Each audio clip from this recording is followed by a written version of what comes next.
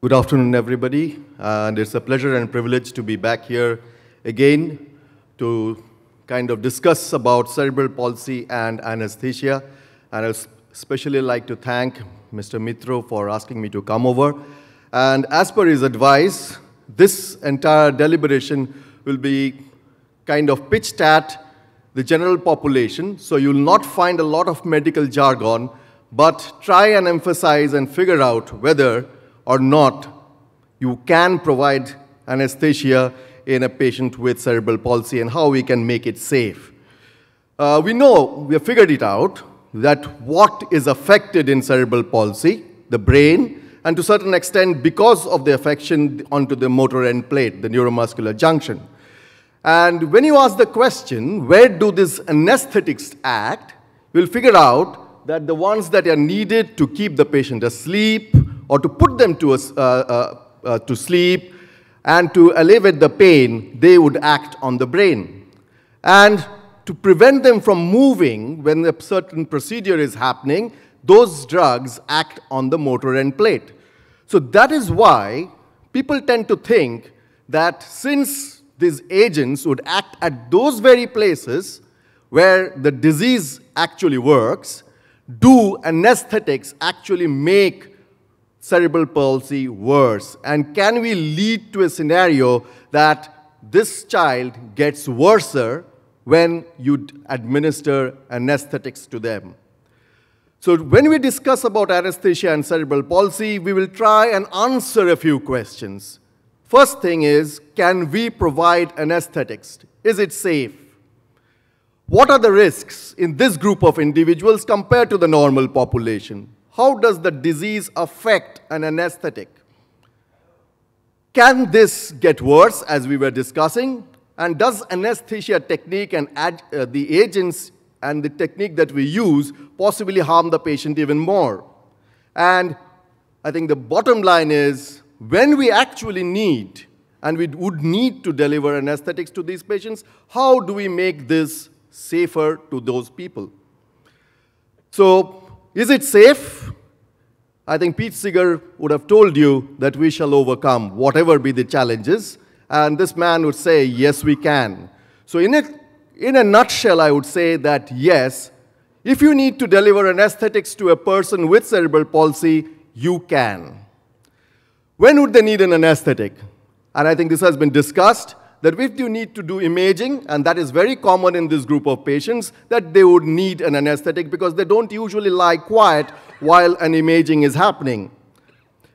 You might need certain specific procedures where you need to take out the spasticity, the immobility, like radiofrequency ablation of the dorsal root, where an anesthetic is needed.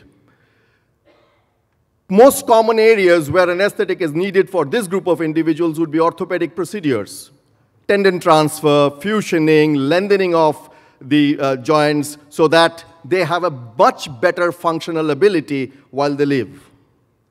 VP shunts, endoscopy, again, these are procedures where they would need to be put to sleep, and even a general anesthetic at times. Squint correction, grommet insertion, cochlear implants, more commonly done in this group of individuals, again, you would need sedatives, analgesics, anesthetics.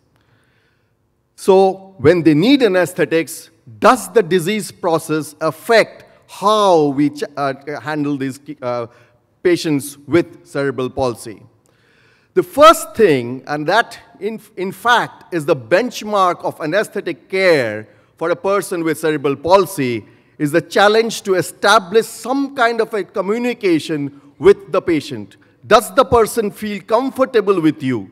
And this obviously involves not only the child, but also the parent, so that you establish a form of communication which is difficult compared to the normal population. And the easier you do it, the better you do it. I think that kind of becomes the hallmark of whether or not you're doing a good job with your anesthetics in this group of individuals.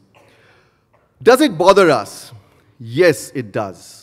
Because they are unique, They're different from the general population. They have a lot of comorbidity, which has been alluded to by my previous speakers. And when we grade individuals as to the anesthesia risk, most of you would be kind of aware that we have a grading system called the ASA physical status, which is rolls from 1 to 5. And most of the cerebral palsy patients would kind of be categorized to group 3. So yes, compared to a normal population, they are more at risk. Problems, they have problems with their hydration status, renal functions, lot of drugs, and that can influence an anesthetic, and they have a little bit of impaired cardiorespiratory function, which needs to be taken care of. Respiratory, they're very common to aspiration pneumonia. They have lung scarring, and this would be how the chest X-rays look like. They could have restrictive diseases of the lung like scoliosis, which can make a general anesthetic more challenging. And this long-term pulmonary disease can lead to states of cor pulmonale, which also can make anesthesia far more challenging than in the general population.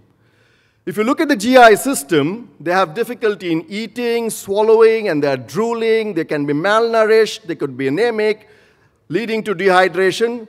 Very common, they have gastroesophageal reflux. Riles tube feeding is common, and all these can lead to increased risks while they are being put to sleep and you're being mechanically ventilated. This is something that I think bothers anesthetics the more, is how we take control on the airway. Will we be able to put in a tube through the person's throat? Will you be able to take control on the breathing? They have poor dentition, they are spastic, there are problems with their temporomandibular joints, so mouth opening and intubation becomes real problematic with this. And we need to be aware while we are taking care of patients with cerebral palsy. Then they have problems with their musculoskeletal system, positioning them on an operating room, and surgeons would agree with me that becomes problematic. They have problems finding access to their intravenous access. Their muscles are contracted, so when you cut through them, they bleed far more than their normal muscles, so we need to be aware that they can lose blood, and do we have blood ready to counteract that increased blood loss? They are receiving more often than not a host of drugs, and these drugs quite often can interact with the anesthetics, and again, it is the awareness of this that is important while you take care of them in the operating room, or in the intervention suite, or in the radiology suite, or in the endoscopy rooms. The challenge, therefore, is when they need an anesthetic, you cannot be denying them an anesthetic. That's possibly not ethical. So what we need to do is we have to make the anesthetic tailored to this group of individuals and keep it as safe as possible.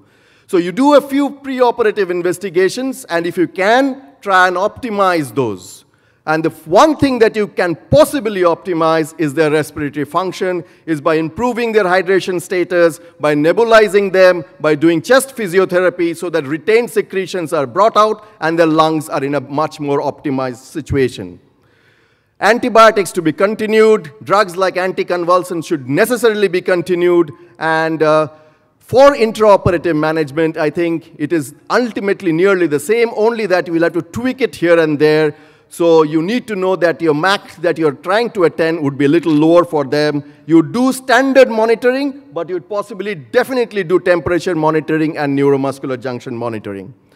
Post-operative management usually is the standard routine care, but where do you take care of them? Unlike the normal population, you'll definitely take care of them in a high dependency unit. And why in a high dependency unit? Again, because they're more prone to hemodynamic changes, they're more prone to getting desaturated, they're more prone to getting hypotensive, and they're more prone to becoming hypothermic. And the only way you can pick them up is if you monitor them adequately.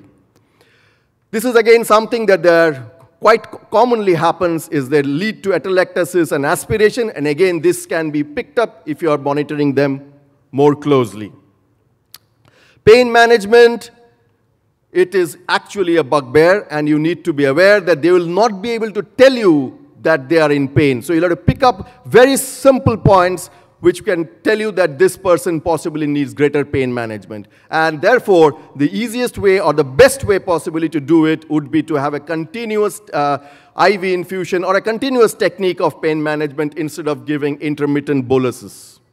Regional anesthetics play a big role in the post-operative pain management because it kind of takes away the narcotics which can also work on the brain. Non-steroidal anti-inflammatory drugs and paracetamol also has a big role to play in the post-operative pain management of this group of patients. So, to answer this, can we provide anesthetic? Is it safe? I think I've answered this. That's yes, it can be provided. It has to be made safe, that is what is the thing. What are the risks? There are risks, but we need to take care and go ahead and be aware and take care of the patient. Can anesthetics make the disease worse? I think it's an emphatic no. And how can we be safer is by being aware that these are the challenges that are there and these are the few things that I need to do extra. So I would conclude by saying, uttering the words of Meher Baba and singing to the tune of Bobby McFerrin, is that you don't worry, be happy, but please play it safe. Thank you, ladies and gentlemen, for a patient hearing.